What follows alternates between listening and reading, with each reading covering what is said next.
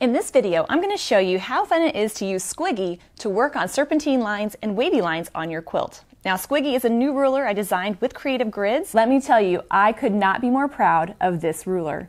What's awesome about it is it has that grippy stuff on the back that's going to help hold it in position. It also has the black and white marked lines, so no matter what color fabric I use it on, I'm going to be able to see those marking lines. Now, even though this is a weird kind of shape, it's actually meant to be a serpentine line. If you have been reading my blog or watching any of my videos, you probably know that I love quilting serpentine lines, whether it's in blocks or borders, but there's one thing I've noticed when teaching it, it can be a tricky one to learn.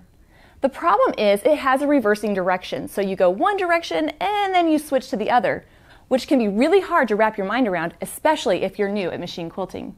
So I've made a ruler that's going to help you with that. Another thing that is so very important are these needle stops. Now, what this is going to do is not only let you know when to stop without going past the ruler, but it's also going to help you gauge where to position the ruler in reference to your border. These needle stops right here help you position the ruler exactly where it needs to go, and the reference lines help ensure that it goes straight on your seam. So let's get to quilting. Running it along the curve until I get to the edge of the area. As soon as I hit that seam, I know that it's time to stop. And I have my first serpentine line. I'm going to put the ruler against the foot, place my needle stop here along my seam, hold it down in place, and gently quilt along that ruler until I get to the other side, until I hit my seam. As soon as I hit the seam, that's when I need to stop quilting the design. And if I wanted to, I could just use this needle, this straight edge right here, to travel down. You don't have to, you could just freehand it. But once I'm in place, I'm going to reposition my ruler, again lining up my reference marks with the seam. That's going to help keep it nice and consistent. Hold it in place, and then quilt along that ruler until I touch the other seam. And then if I wanted to, I could just travel down, reposition, and go right back up the same way I went, until I get to the other side.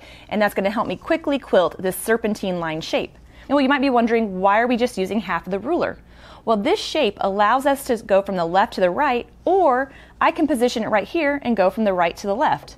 This is especially helpful if I'm quilting multiple borders like here, so that I can go right from one into the other. Just go until I run into the seam, reposition my ruler, quilt along that curve.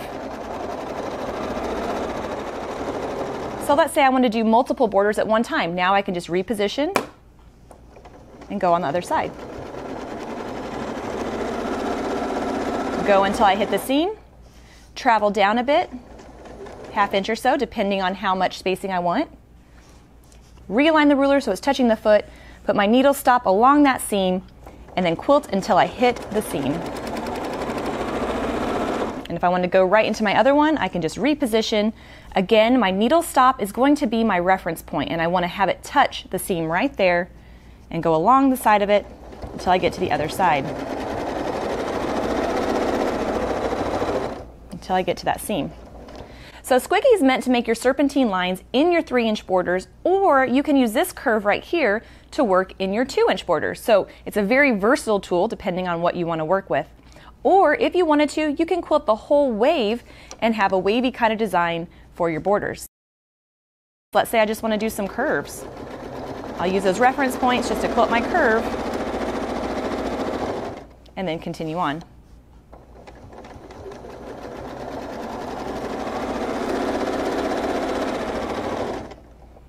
And if I wanted to, I could even do it the opposite direction, and I get a fun kind of orange peel design. Repositioning, using those reference marks, using that grip to help hold it in place, pushing down, and then moving it along the ruler.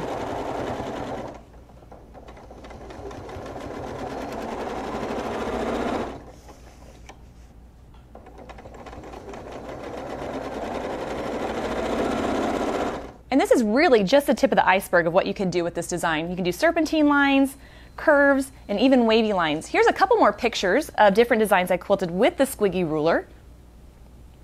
So, even if you don't want to quilt serpentine lines, if you want to quilt some fun waves, if you want to quilt some border designs, or if you just want a fun shaped ruler that could be used as a boomerang, I'm just saying, then Squiggy is for you. And if you'd like to find out more information about how you can get this ruler, just check out the description box below. Thanks for watching!